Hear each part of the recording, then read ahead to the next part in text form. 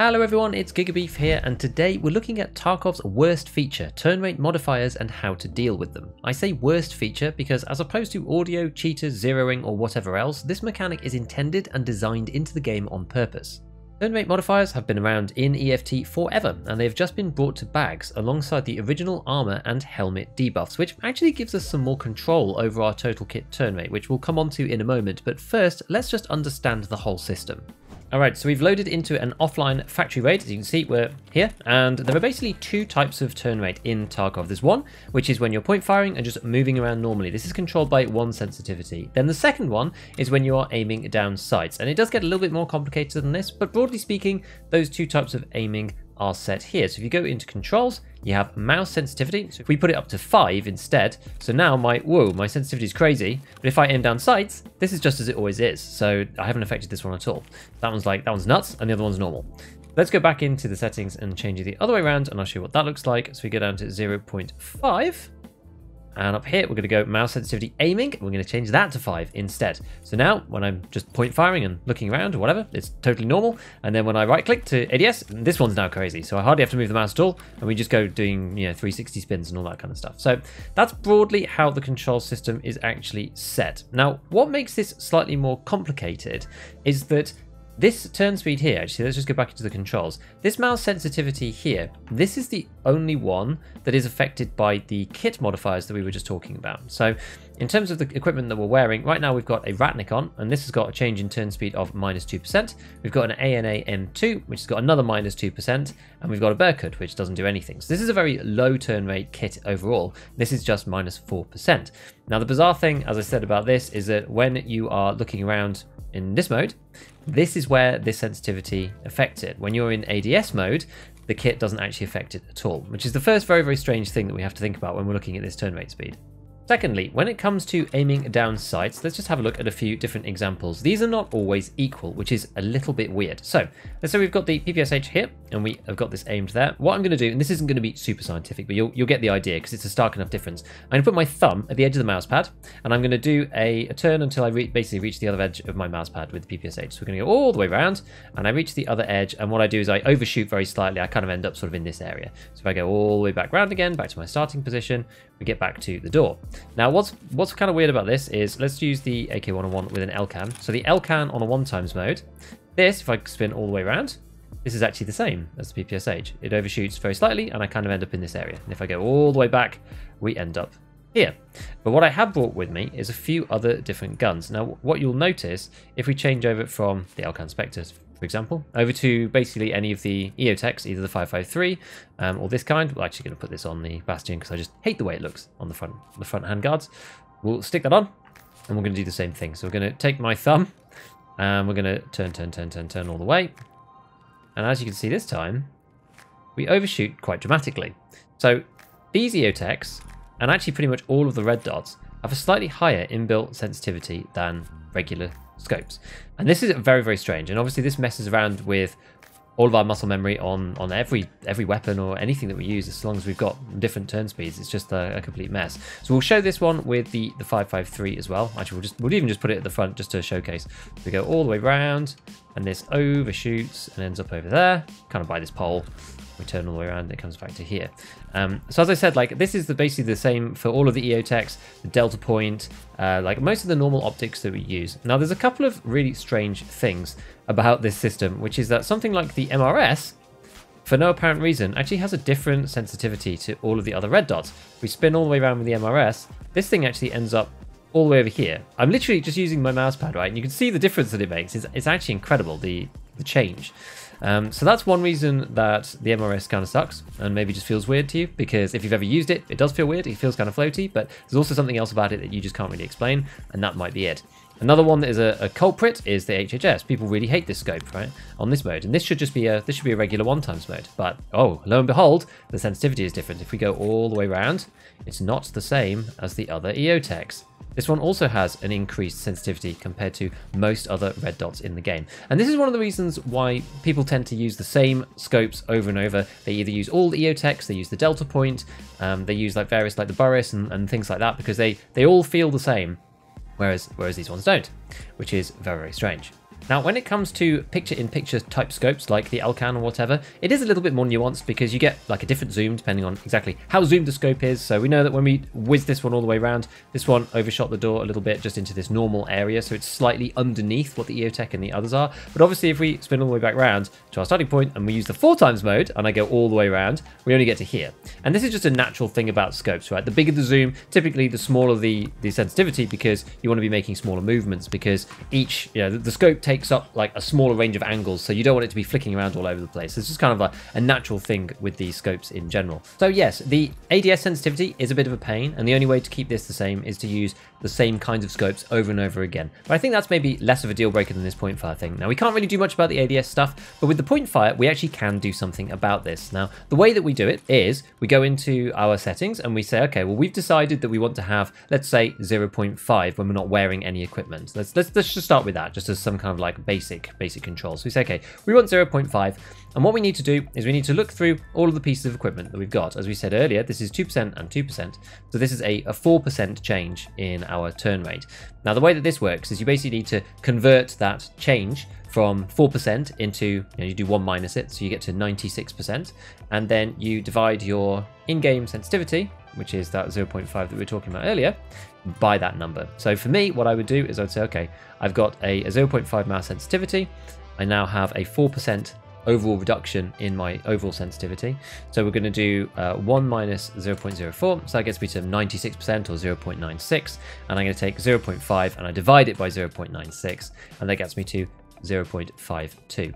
So if I'm going to be wearing this kit, I should probably have my setting at 0.52 versus being naked. So playing there like this now, if I then took this stuff off, I then need to reset this back down to 0.5 to make it feel exactly the same.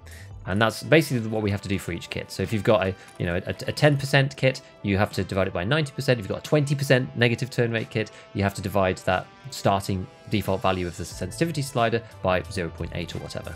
So you can go and do that for every single loadout that you run in the game and change your sensitivity every time. So what I've got here is a little spreadsheet, of course, of the various turn rates across the armor, the helmet, and the bag combinations. So if you're running, say, a Gen 4 full and an ACH-HC helmet and a Burkett, that gets you to a minus 22% total, which comes to a modifier of 78%, and my in-game sensitivity slider is at 0.5. So if I divide that by this, that gets me to 0.64, and that's the number that I should use for this particular kit.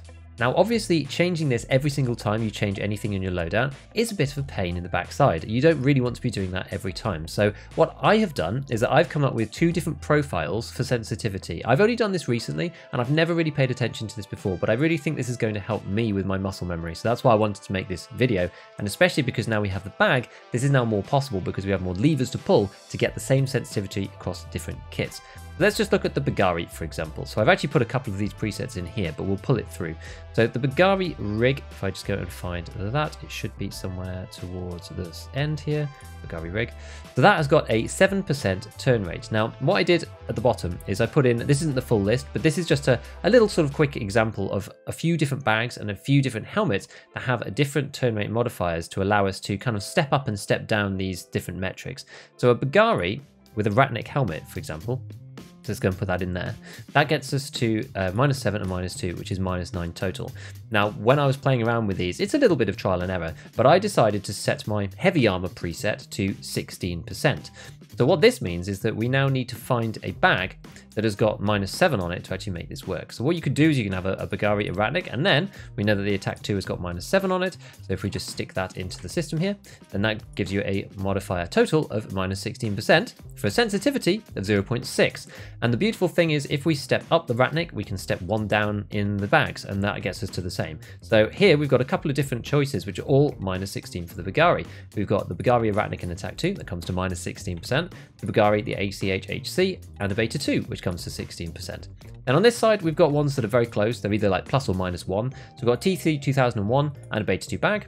And also we've got a ULAC and a takedown bag. So this gets you to 17% and 15%, which hopefully should be okay. That should be enough that it's not going to mess around with your sensitivity too much, and you can adjust for that in raid. One irritating thing about the way that the bags have been laid out is that 4% and 5% bags are kind of missing. There is one bag which is 5%, which is the couch bag, but it's not really usable. It's not buyable easily, right? So I didn't want to use that just all the time. So this one is basically in terms of the ability to buy bags, that's why I've chosen these, is the ability to buy these bags combined with the ability to actually like not have them be too expensive. So the Attack 2 and the Beta, obviously, those are more pricey, but that's simply because they're some of the only ones that actually give you these sort of higher rates, which is good if you're combining them with like a lower helmet, like a Ratnik or something, for example. So moving on to the current, again, we want to target this 16%. So the current here, if you combine this with a TC 2001 and a takedown bag, that gets you to 16%. Similarly, if you combine it with a ULAC and day pack, that also gets you to 16%. So what I wanted to do was combine like a bunch of these together to ensure that we're always running the same loadout.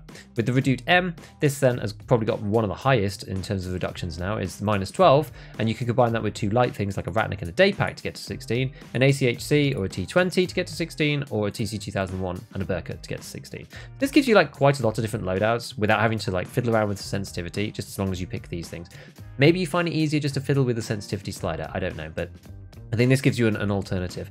Now, the one problem with this is that when you pick quite a high turn rate debuff, like -16, is that you kind of stop yourself from using certain armors. So the Gazelle, for example, it's only -3.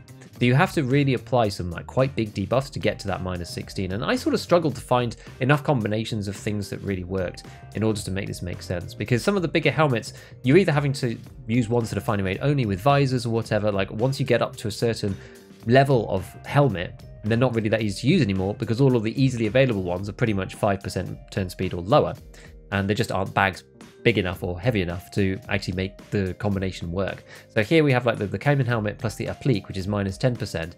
The Cayman's like fan rate only, so you can't really buy this. And then this is another, the LSHZ2DTM plus the face shield is -12, which kind of helps you make up for that extra turn rate to get back to -16 again.